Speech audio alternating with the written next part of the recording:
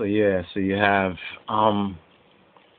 people continue to spread and circulate lies and rumors about His Imperial Majesty, and unfortunately, a lot of ignorant people who don't really diligently study and search out the facts and don't approach the subject matter without some sort of bias or forethought against His Imperial Majesty from whatever and for whatever reason that they approach His Majesty. Many of them approach His Majesty with a sense of bias. But then many of us as Rastafari, and we can say as a Rastafari movement,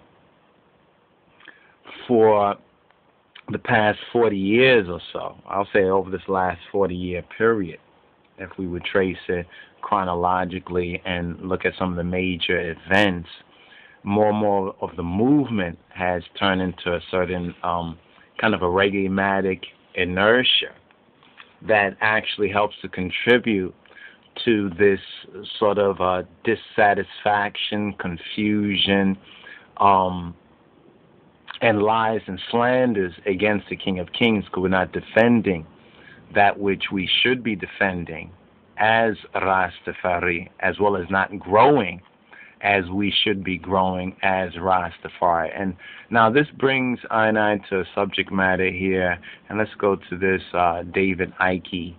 Yeah, David Icke's official page here. Now, this is not David Icke speaking, but this is a forum that he has on the internet, and we had caught this in doing some research, and we came across some of the information here, and this recurring sort of false theme. Let's bring this up right here. This recurring theme. We're going to touch on His Majesty's visit to the Pope and that whole situation about the imposter Pope and the Shepherd of Hermes as well, one of the early Christian documents that has of late been removed from the Bible and therefore from the Christian community to the detriment, the spiritual detriment of the community. And we're going to touch on Gail Riplinger's, her misquotes as well. But here, this particular individual, and we just have a type frame here, someone named Them. You know, this Them, that's their logo right there, Them, which seem to have some crazy image there of like a hand or something, maybe some simulated blood or whatever. But this so-called senior member, this is what their senior member, it might be David Icke himself, you know, some senior member is making this comment that he says, or they say, since it's them, they say that Haile Selassie the First, and we're reading it from right here, that Haile Selassie I, or Haile Selassie the First of Ethiopia, was put in place by the British government and made a Knight of the Garter in 1954. Most true Rastas would take exception to anybody who reveres him and only worship Jah. That statement there we probably have to go through for fine-tooth comb, because most true Rastas will take exception to anybody who reveres him and only worship Jah. The only one who gets away with praising both Jah and Selassie I is Jah Shaka. I don't know what this is. These are some music people, reggae-matic and music folks. Dub music's the same way too. You know, we've kind of forgotten what the psalm "By the Rivers of Babylon" psalm really is saying. You know, and that's another thing in the movement where everybody want to be some sort of artiste or do some musical things so everybody can have a good time instead of the real work of Rastafari, which is the preaching and the teaching of the good news of him and the building of Jah Kingdom, the building of the kingdom of the King of Kings and his Christ. The ball is in our court. So anyway, let's deal with this statement right here, because you probably heard this a lot. There's others who have said, and we've touched on this in the previous video, where they say that it was the Queen of Some say it was the Queen of England, right? Let's move this over here and let's get that. That was the Queen of England, some say. Queen Elizabeth, we've seen this rumor out there, that actually put Haile Selassie on the throne. And, you know, we know a little bit of British history, but I think the Queen of England Queen Elizabeth, she came to the throne roughly in the 1950s or so, and His Majesty since 1930.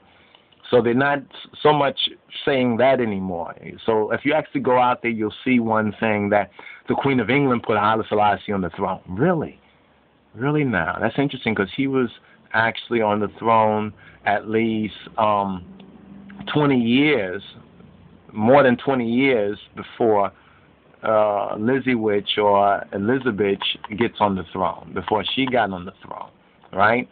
But now they persist in telling other lies. You know, when you catch them in some lies, then they'll switch up the lies. And now here is another lie that has been told before, but it's being told again, and we want to engage this right here, where they say that Haile Selassie, the first of Ethiopia, Adamawi Haile Selassie, Ngusa Negesi Ethiopia, was put in place by the British government. Now, many of us as true Rastafari, as faithful and true Rastafari, who seek to study and show ourselves approved, the first thing we must say and ask is, where's the proof? There's no case that's being made that this is even true. People are just saying anything. You see, after we already confronted them and rebutted them about the Elizabeth or Elizawich putting Haile Selassie on the throne, saying that he was emperor, king of kings, not just king, but king of kings of the empire of Ethiopia, 20 years before Queen or Elizabeth even comes to the throne. So they can't say that anymore. But now they maintain and persist that, oh, His Majesty has these sort of connections. Because what they don't know about is the black nobility. And moreover, by even asserting that the British have some hand in the coronation of Ethiopian kings and Ethiopian emperors, brothers and sisters, this is an insult. This is an insult to our ancient traditions. This is an insult to our culture. This is an insult to our written legacy, which is far older, if the truth must be told, than the pseudo so-called British monarchy, or at least, let's put it like this, the British monarchy in the hands of the overtly white folks. You see, because that's a part of it, that a lot of these David Icke crowds and others, you have to remember that before William Cooper revealed to them that there was such a thing called New World Order and Illuminati, most of them didn't know anything about this Illuminati, New World Order, Freemason. They thought the Freemasons really were these people like on, what's that show with Ralph Cramden? What's that show called? Honeymooners, or like it was some Freemason like on the Andy Griffith, on the Flintstones, you know, Buffalo Lodge. They didn't know anything about this whole thing. I'm talking about a lot of white folks and a lot of other folks who think like white folks, who still, as Morpheus says, are still so inanely dependent on the system that they refuse to be unplugged. This is why when they look at His Imperial Majesty, they must find something to dismiss the clear and the evident reality. You know, the clear and evident reality that is basically staring them in the face. So the lie that the British put Haile Selassie in place or on the throne or had anything to do with that. Let's explain this for the record, and let's bring up this clash of currencies picture here. This is what the real war is really all about when it comes down to the clash of currency or systems, the clash of systems. So you see, the British system and the European system, if the truth must be told, and most of their systems have either been established by black people in the very beginning, or it was Europeans who were transforming themselves to emulate an higher system that they had witnessed that was established by black folks. So now for them to say that the British put Haile Selassie on the throne, this is an insult to our own indigenous traditions. But we must understand that this is part of the weeds, not the seeds, but the weeds of white supremacy and the seclorum, the worldly. This is white Gentile. We're living in a white supremacist system. So when they talk about the end of the world, it's talking about the end of the white supremacist paradigm. And this is why we're having even these sort of spiritual, intellectual warfares on many various different levels. And brothers and sisters, we must engage on each of these levels and demand that these liars bring forth their proof. Because the only role that the British played in the coronation of His Imperial Majesty, the only real role that they played was as celebrant. In other words, they came to celebrate the coronation of the one who you see before you, Kedamawi Haile Selassie, the conquering lion of the tribe of Judah, the elect of God, Siyuma Egeziavihir, Negusa Neges, Ze Ethiopia, the King of Kings of Ethiopia, as and according to what was prophesied. So the British were there, but the British were there as celebrant, to celebrate. Thank you. And they came to bow down, but that's what they came as, celebrant, to celebrate. You understand? Because when you come to honor somebody, in a sense, you come to bow down. You understand? If I'm coming for your honor, I'm coming to bow. Even if I don't physically bow, but they physically bowed too. And there's pictures that show that they physically bowed. That's 72 nations. Now, for those who are into the whole symbolic and mythological kind of link to it, check out that 72 connection. If you understand the 72 languages, the 72 nations, even the whole Tower of Babel thing, so forth and so on, you'll recognize that those who are part of the Babylon system, the world system, had to come to this remote place in Africa, in Ethiopia, Addis Ababa, this new city, to witness the coronation of a Davidic Solomonic king upon the throne of David in the biblical land of Ethiopia, that Psalm 68:31 says, "Princes shall come out of Egypt, Ethiopia shall stretch forth her hands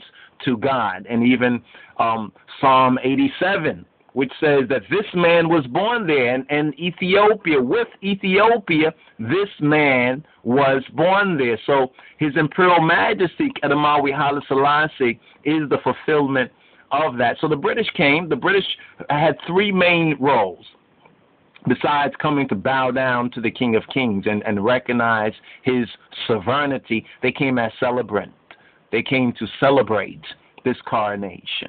Although, of course, some of them probably may have had hate, whether those who came or those who stayed back home. You know, you can't help that amongst those who, those who want to be good, those who want to be otherwise, and this is why people have free will. Was even the Duke of Gloucester said, "I can't sit on the throne because I've seen God." You know what I'm saying? I've seen the Messiah. I've seen the return Messiah. I see what it's really about. I'm in this land that is just like the Bible. The people are of the same ethos, the same spiritual type. Ethiopia, especially this time of the coronation of His Imperial Majesty, was a picture book of the Bible, even down to the simple customs of the ordinary people. That's keeping it very real. The second, they came to participate. That's part of the celebrant participant. And thirdly, the British came as servant. The British came as, what do you mean by servant? His Majesty has hired servants, actually. As hired servants, because they were hired, you understand, to do a particular service for the King of Kings and for the Davidic monarchy of Ethiopia, the jewelers. You understand? The jewelers, to make certain of the articles, you understand, for the coronation, such as they say the crown, some say the orb, according to the Ethiopian and the ancient designs, so forth and so on. So they came as servants. So we see the biblical order, you understand, being fulfilled. Now, a lot of these folks over here, let's just touch on this for a moment, right? Because they go on to talk about the Knight of the Garter, the Knight of the Garter, the Garter in 1954. Now, first of all, knighthood in Ethiopia. Let's just go back to this. You know, we should have had these pictures here, and we could bring up some of these pictures of some of the. This is a painting of the coronation that the British came to celebrate. You understand, that the British came to bow down. 70 of the 72 nations that the British came to be participants in, to witness, to bear witness. Now, what they did later on, as we have seen in history, that's their own choice. But it's not like they could say that they did not know better. You know what I mean? If you recognize and know that this is Christ in his kingly character, and then you violate and go with the Satanists and go with the so-called the enemies of God and Christ, as we feel that the British monarchy would do later on, that Queen Elizabeth, that this is what she basically did later on in betraying Ethiopia and betraying Haile Selassie and betraying that kind of a grace covenant. You know, where in the Bible it says that space was given to Elzebel, space was given to Jezebel to repent, but it says that she repenteth not. It's both speaking of the so-called Queen of England, but moreover speaking of Great Britannia. Speaking of Great Britannia. Now, the whole idea about the Knight of the Garter, first of all, concerning Ethiopia and concerning His Imperial Majesty and St. George, there were knights in Ethiopia long before there were knights in Europe. And if we had some of the pictures of the, some of the pictures of some of the temples like Lalibela, we could probably show you that. That's why when you look at a lot of this symbology is not new to Ethiopia. When you recognize that European Freemasonry basically is a Johnny-come-lately thing that's based on a lot of myths and legends that they want us to make believe that they were a part of, like they built the Temple of Solomon and all of this other myth and legend, and that's makeup. The earliest period of time of knighthood among the Europeans, and we're going to touch on this one too, the earliest period of time of knighthood among the Europeans was roughly 900, somewhere around 900 to 1,000 or so. That's the earliest period that we have on recorded record of knighthood among the Europeans. But if you study Ethiopia, you will recognize that there's a direct connection with Caduce Georgis and with St. George that goes back at least to the time of his martyrdom, back in roughly 303, 316 AD. So that's nearly 700 years. Ethiopia had knighthood, Christian knighthood, 700 years before the Europeans even got involved in their so-called crusades. But see, a lot of these folks here, they don't know this. And like His Imperial Majesty says, you know, they lack wisdom because they lack experience, and they just don't know what they just don't know.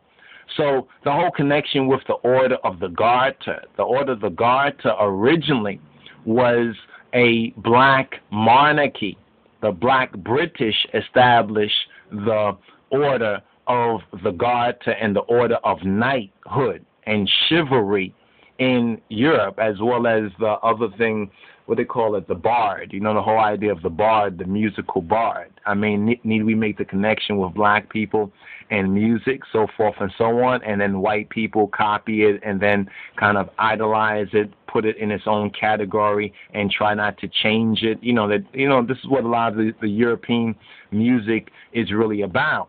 A lot of their classic music, even some of the music that we say, like we listen to some Irish music and we're like, wow, I could kind of feel some of those tunes right there, because it's like Ethiopian and African music.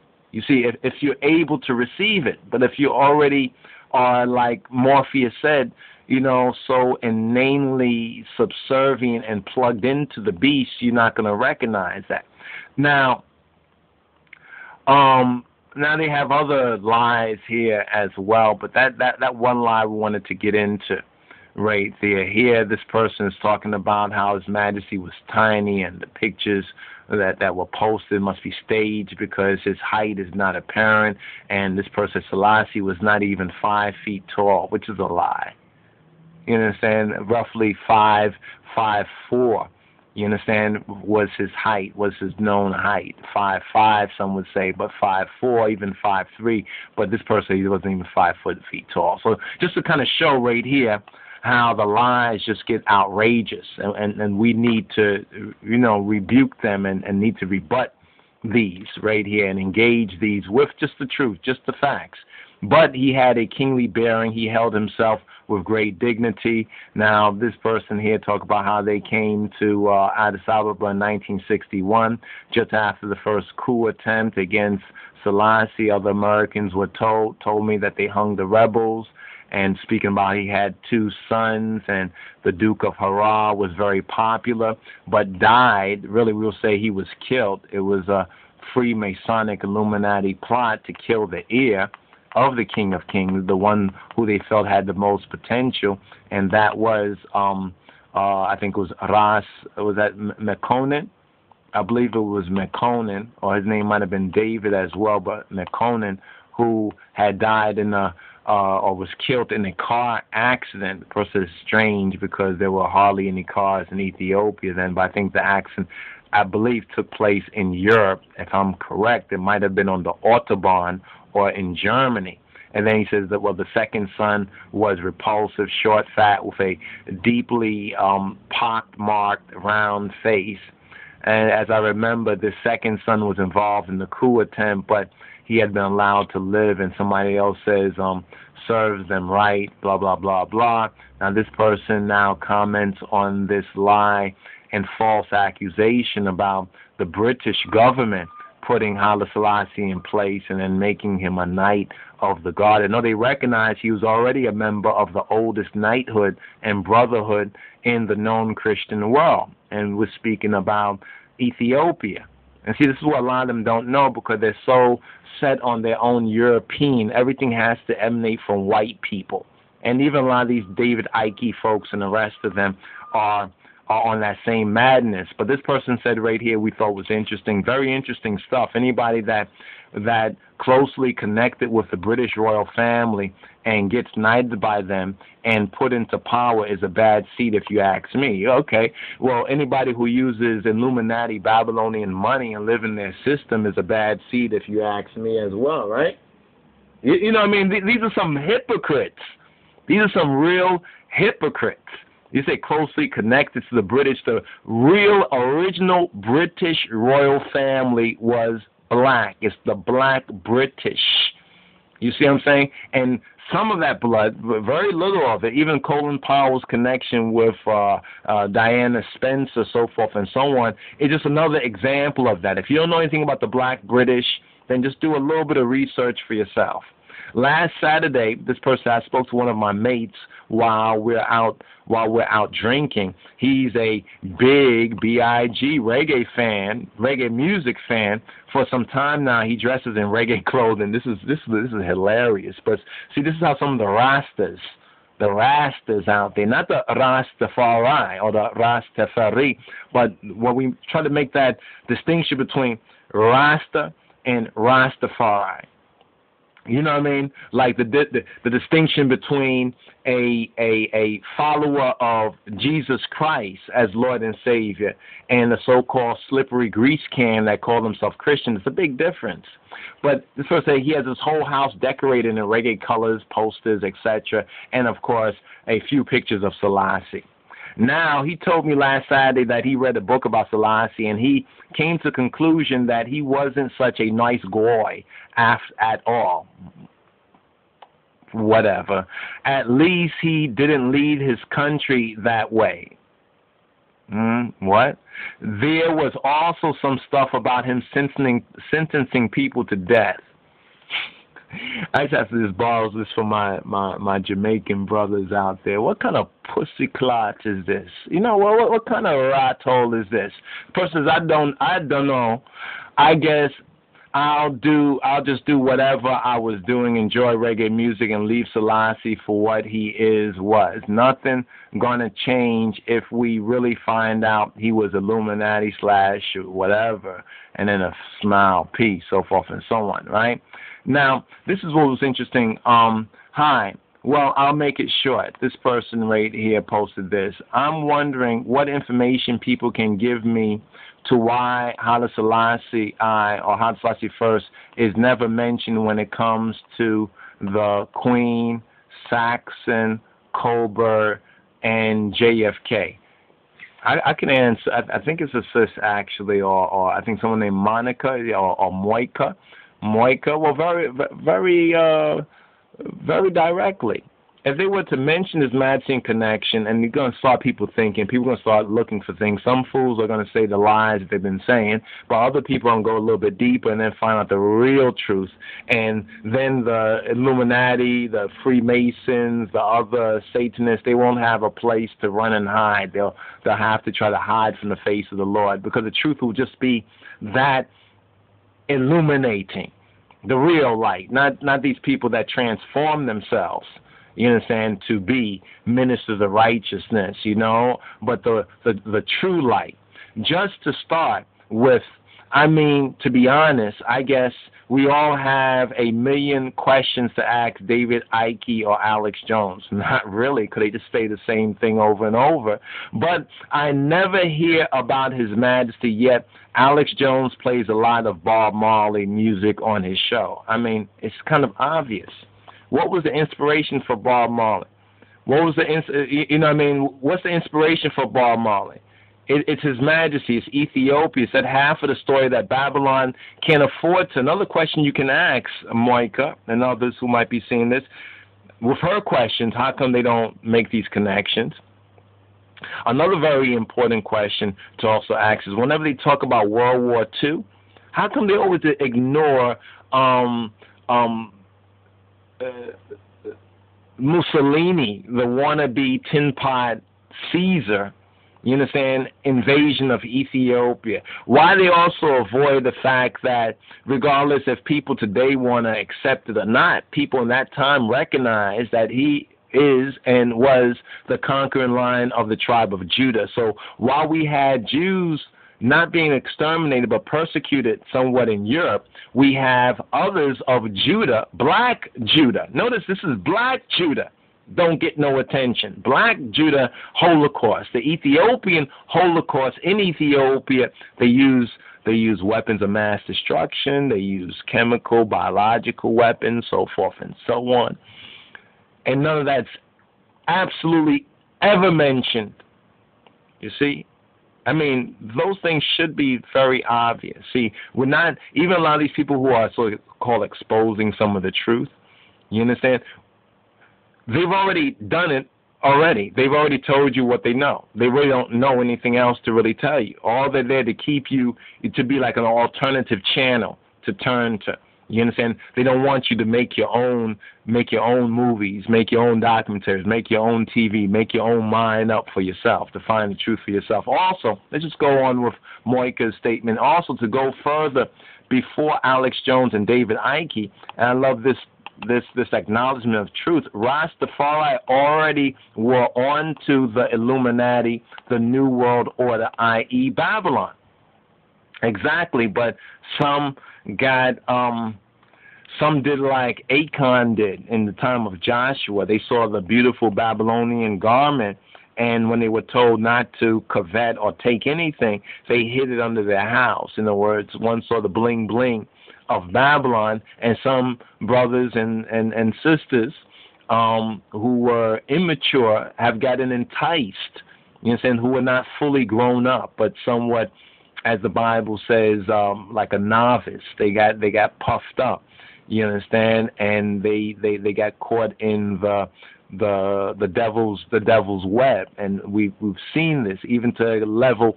Bob Marley, though he sought to keep his faith, he was surrounded by a lot of wolves in sheep's clothing.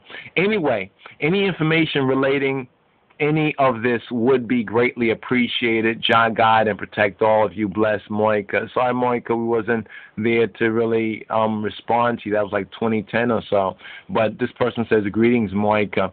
I've made one sentence of your post bold to illustrate a point. Reggae definitely raised a lot of awareness back in the 70s. And if I remember correctly, the FBI, CIA had files on Bob Marley. It would be surprising if he wasn't monitored. You see, people still are playing games with you. He was murdered by the CIA Nazis. It's a known fact. This is already out there. People still saying, "Oh, I don't know.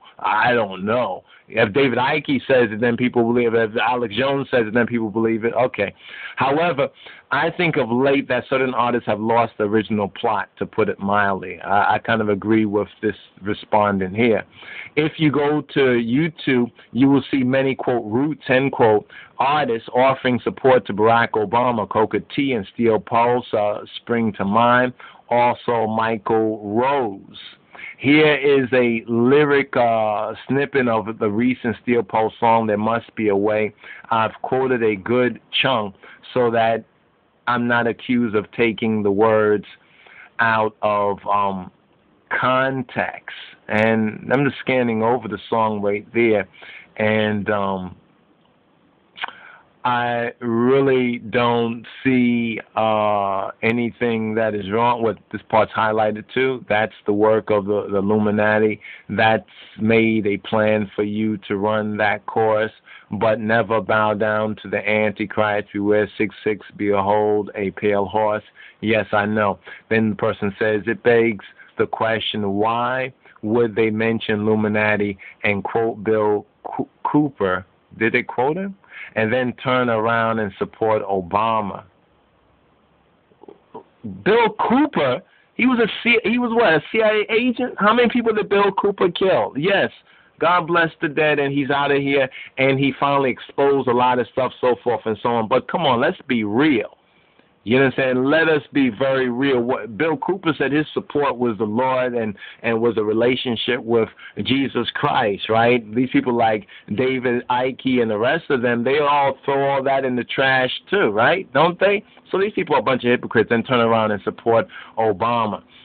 As a matter of fact, during the election, the band were even saying donate towards Obama's campaign. And so what with that? I mean, don't you use money, whoever you are?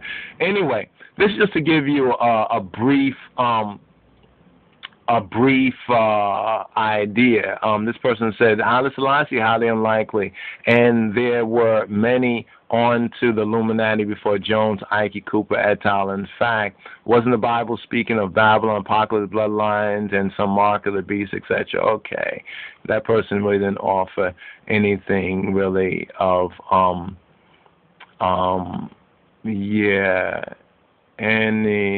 Anyway, you know, it's just basically more of the same. But this is your David Icke for you. A lot of your people need to wake up to, you know, David Icke. You know, this person says something interesting here. You remember the parables? Does anybody remember the parables of Christ? Do you remember the parables of Christ when he talk about the kingdom of heaven will be like this?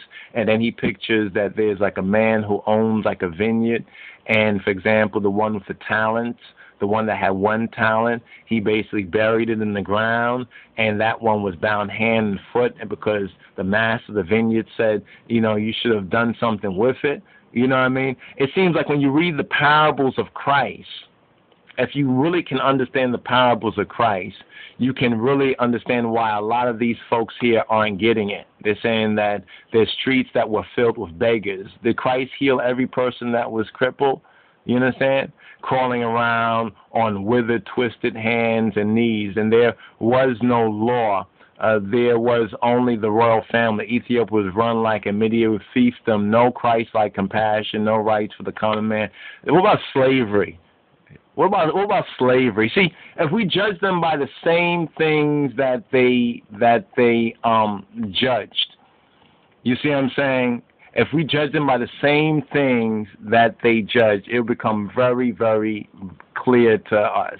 So we call this David Icke page. This is why we're not a big, David Icke page. We're not a big David Icke fan or whatnot, because they basically say the same old thing, and they know that there's a higher truth out there, but they're not willing. They're not willing to take a stance on those things. They're just middle of the road kind of guys, that just keeps you in a anxiety state. 72 nations attended Haile Selassie's coronation inside the Ethiopian church. King George V's son, the Duke of Gloucester, gave Selassie a 27-inch solid gold scepter of Judah, from their museum in England, or really from their museum, but the museum stole it from a lot of other places. This very scepter had been taken from the hands of Ethiopia some 1,000 years ago by Julius Caesar, and then the British. When King George V gave Ethiopia back her scepter, England was saying in essence that they were bestowing Ethiopia the right to rule her kingdom. What? The Duke of England made obeisance to the new emperor, saying, "Master, master, my father has sent me to represent him. He is unable to come, sir, but said that he would serve you until the end, master." Want to know more about H.I.M? And this is a closing argument right here. H.I.M is the only royalty I respect, mainly because he promoted righteousness and equality of all human beings, denounced slavery and colonialism. I think the fact that he received so many honors from the occult orders proves he was feared by the elite. His voice gave power to us as a Rastafari and to all righteous people, actually, to overcome the wicked Babylonian system. That's why he had to be mysteriously shut down, as people assume. But the main point of this is that the assumption that the British somehow has had power in Ethiopia. In fact, they probably have more power in Ethiopia today than they ever had in the time of His Majesty or any time before then.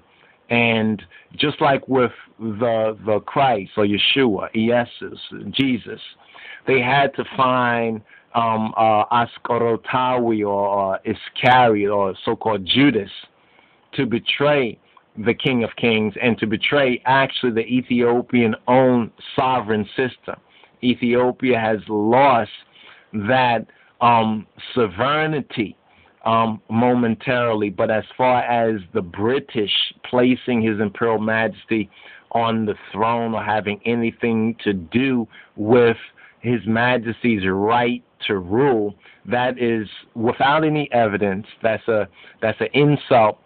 And either one is saying that ignorantly, or if they know full well Ethiopia's 3,000 plus year old history, then they are saying that maliciously. And therefore they really have no sort of credibility and should not have any credibility with any sane or logical thinking person. His Imperial Majesty is and was a sovereign ruler coming from a root and a tradition that the Europeans and white folks have a really hard time accepting, and brainwash Negroes and other Gentile peoples who just learned about the Illuminati the other day. They just learn about the New World Order. We can go back to 40, 42, 41, where Matthew makes a speech and he points out not only is this so-called a conspiracy brewing in the world, but he calls it exactly what it is, that is the dragon, using that biblical symbolic language. And if you look at all of the American and even English connections and Roman, if you look at America, England, and Rome, they all at the highest level of their system utilizes a dragon, or utilizes a type of dragon-like motif. And truly, that shows who they are, both by the symbology that they use as well as by the deeds that they do. Now, as far as internal politics of Ethiopia, that is another matter. I say another matter because, first of all, if ones don't understand Ethiopia's own indigenous traditional system to even have the audacity or the gall to assume that the British, monkery, nowadays the monkery or the mockery, the British mockery, did not put His Majesty on the throne of the Ethiopian monarchy. You understand, the Solomon and Sheba. You know how every time you hear them talk about Solomon and Sheba, they say it with great pains. Like they just can't believe that, because white people have lied to white people so long. You understand that they must think, you understand that it must be something different other than the plain, the plain truth of the matter. So anyway, brothers and sisters, we're gonna continue a little bit more on this subject matter. This was getting off of the subject matter that we originally wanted to record here, but we couldn't allow this point not to be addressed, since there's still ones that have the audacity to make such an accusation against our sovereign and not to even provide any credible proof, or even to make a prima facie case. All they say is such and such and such, Haile Selassie, such and. Where's your proof? Where's your proof? Doesn't even the Bible say with 2 or 3 witnesses, let every word be justified? So bring your witnesses and let us cross-examine it. And if your witnesses and your evidence proves to be correct, listen, we will acknowledge. But will you acknowledge if you can't find any evidence for your lies and your any credible evidence for your lies and slanders against this righteous man, against Kedemawi Haile Selassie, our Godfather and King of Kings? What is your answer?